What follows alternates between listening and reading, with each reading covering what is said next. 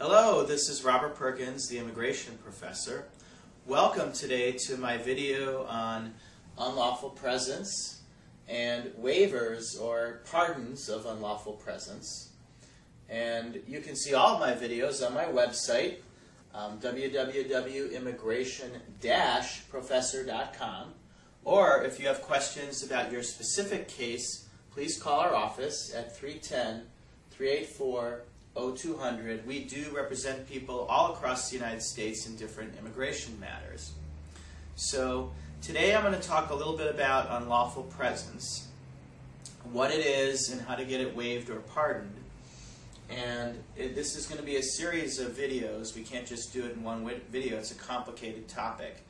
And it affects a lot of people, particularly when people have come in illegally and later on they attempt to marry a U.S. citizen or gain some other kind of immigration benefit.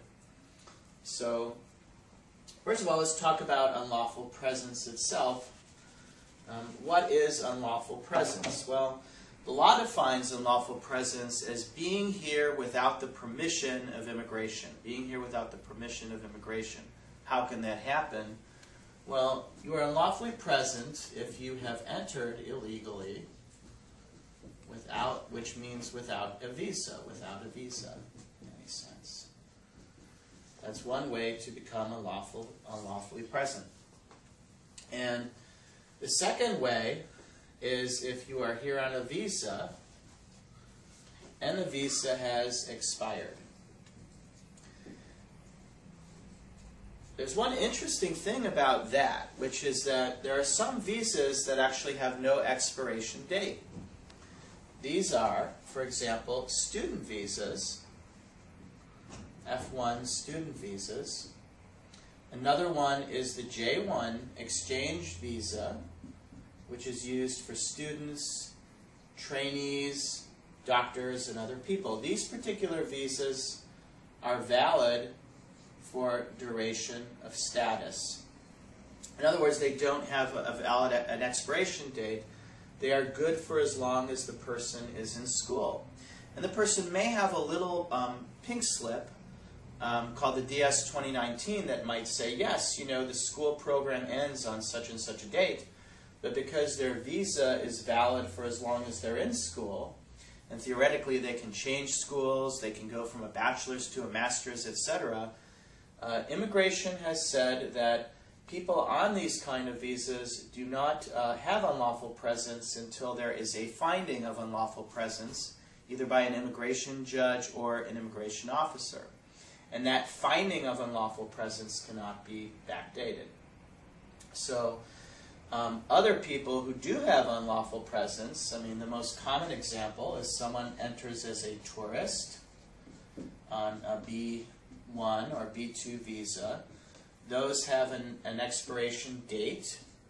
They have a set date that they have expired. And after that date, a person would then start to accumulate what's called unlawful presence. Unlawful presence is a bar. The unlawful presence can be a bar to immigrating to the United States. What the law says is that if you have 180 days of unlawful presence, which is 6 months, you are barred for 3 years. And if you have more than 1 year of unlawful presence, you're barred from 10 years.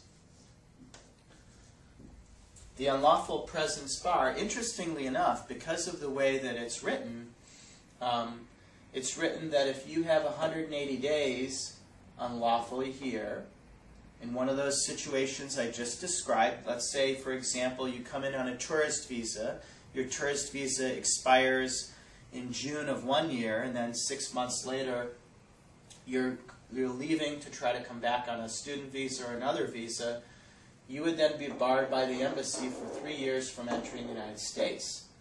Now, I want to emphasize that these bars are pretty rigid. Let's say, for example, 6 months after that you married a United States citizen, you still would be barred for the 3 years from coming back to the United States.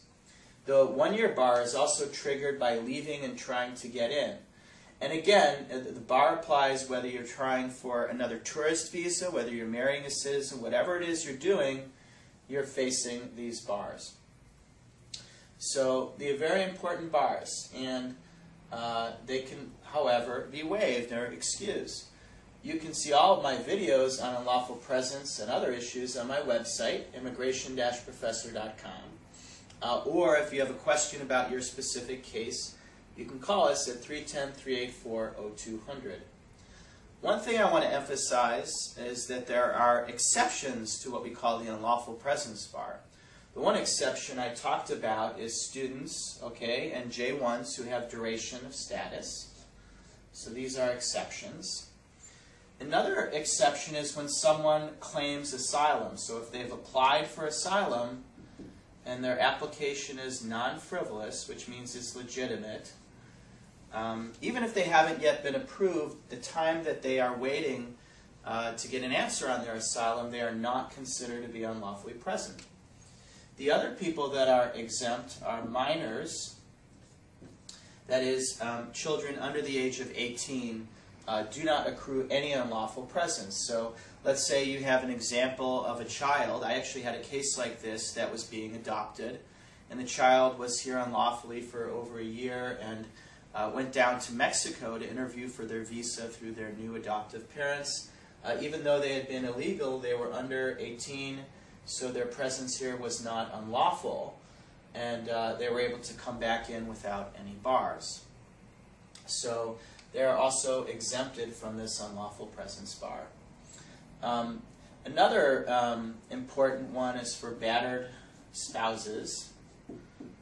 So if you're someone that has been subjected to extreme cruelty or battering by a U.S. citizen spouse, you're also exempt from unlawful presence.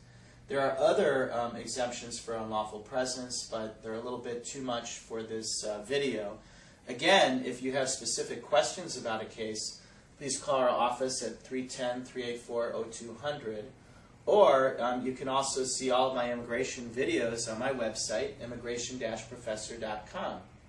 So this will end the first video that we have on unlawful presence, and in the next video we're going to talk about how do you get out of unlawful presence. There is a way to get a waiver or a pardon of unlawful presence. And again, the most common case is when someone comes in illegally, they've entered illegally, and they marry a U.S. citizen. And for various reasons, they can't process their case in the United States, so they have to go out of the U.S., triggering these bars. How do they get out of it? And that'll be the subject of my next video. Thank you very much.